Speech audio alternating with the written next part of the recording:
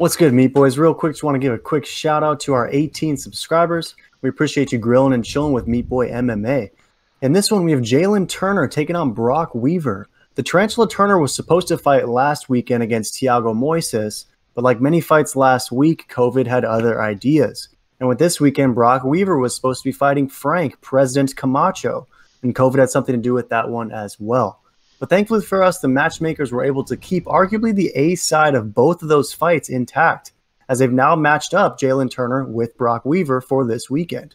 Turner is 9-5 overall, 2-2 in the UFC, whereas Chatuska Weaver is 15-5 overall, but just 0-1 in the UFC, his lone loss coming via submission to Roosevelt Roberts.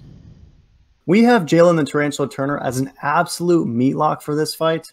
Give me your thoughts on why Jalin Turner should smash Chatuska. What are your thoughts?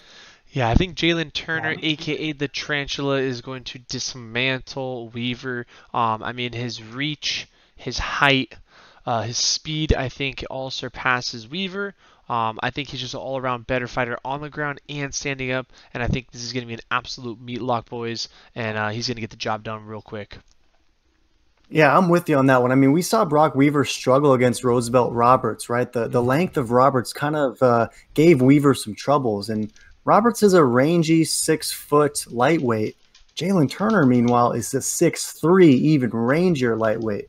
He arguably also has better takedown offense. And the submission game from both of these fighters might be close, but I just don't see Brok Weaver being able to get back up after Jalin Turner successfully takes him down. I also see the edge going to Jalin Turner on the stand-up as well. I think he's going to be pumping out that jab, using his reach to his advantage against the shorter, stockier Weaver. And I just see Jalin Turner dominating this fight wherever it goes, truthfully.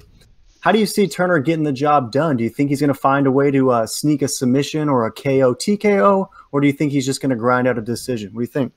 Yeah, I'm actually going to go with the Tapology majority with here over the TKO. I'm going to go with second round TKO. I think Weaver is not ready for this. Even though Turner took this on short notice, I think still Turner is going to get it done.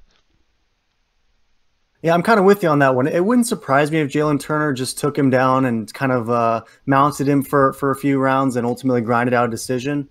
But I'm going to go with that TKO finish as well. I think that's a great call. I think he's just going to give Weaver too much of a fit wherever this fight goes. So this is our meat locker for the week. We're 7-2 overall with our meat lockers and hoping to make it 8-2 with this one. We're going to throw down $100 of our $159.48 balance. At -325, that's going to profit $30.27. So we're not going to go all in, but this is a meat lock for sure. A slow sizzle getting our way back in the green. Any last thoughts on this one, meat boy? No, I'm super excited for this fight and this whole card this weekend. You know, there's definitely some solid fight to watch. But yeah, guys, like that, hit that like, subscribe button, and comment who you guys are going for, and check out our next video.